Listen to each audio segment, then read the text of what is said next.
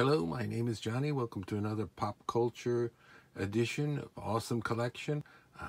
Take a look at some cool covers from Dell Comics in the 1960s, from some more movies. Like, please subscribe, hit that notification bell, like, reply, and share.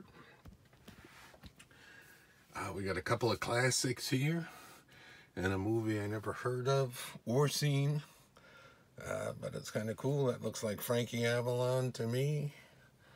And I'm not sure if that's maybe Jeff Hunter or what.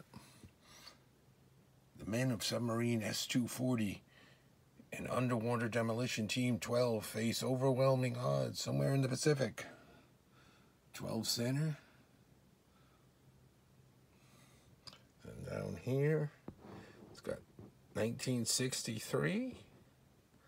We'll look at the other ones closer, but let's see. They've got that one copyright 66, although I believe the Bottle of Bulge came out the end of 65. And then Dirty Dozen is 67. Look at this one again. Cool sort of colorized version of a photo.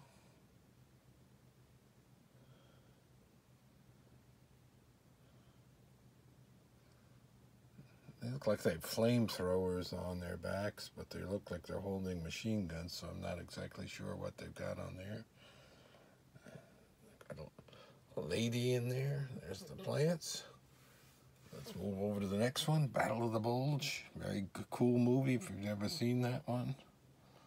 Lots of stars in there. There's Robert Shore, perhaps best known for Jaws. Henry Fonda, Robert Ryan, Dana Andrews, Telly Savalas, Charles Bronson.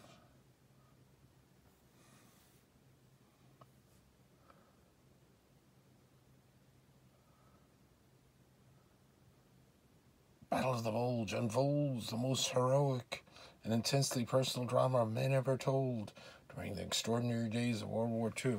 It's a fun movie, not exactly so accurate, but fun nevertheless. Watch if you like war movies and you like movie stars. Charles Bronson did a really good job in that, and so did Telly Savalas. A lot of fun. And then speaking of Charles Bronson and Telly Savalas, their Dirty Dozen. The strangest army in the world fights the deadliest, most daring battle of the war. There's Lee Marvin, Jim Brown. There's Telly Savalas. And of course, Charles Bronson is in this movie too. And he come back to tell the tale. Richard Yakel's in here as the MP Corporal that helps train them. Very fun action movie in the 1960s. Both of these, some of my favorite guys movies of the 1960s. Very cool.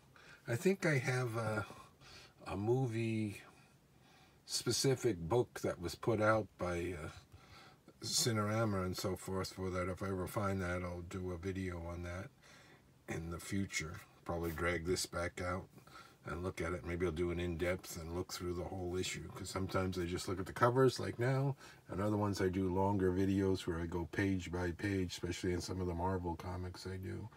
Alright, so that's a look at some cool Dell movie comics, because they did a lot of TV comics also. Silver Age time period, 1960s. Till next time, more Awesome Collection, Pop Culture Edition. Thanks for watching.